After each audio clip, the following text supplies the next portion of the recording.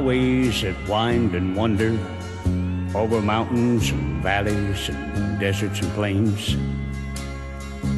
I guess I've drove about all of them. 'Cause for the past 25 years now, the cab of a truck has been my home.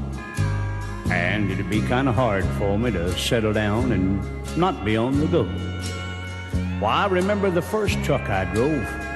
I was so proud I could hardly wait to get home to show my wife and little boy. And my little boy was so excited like when he saw his first snow. He wasn't old enough to say too many words. He just kept a-hollering, "Giddy up go, Daddy, giddy up go." So that's what I named the old truck, Giddy Up Go. Oh, things wasn't too bad. Of course, I was gone an awful lot. And then after about 6 years of being in and out,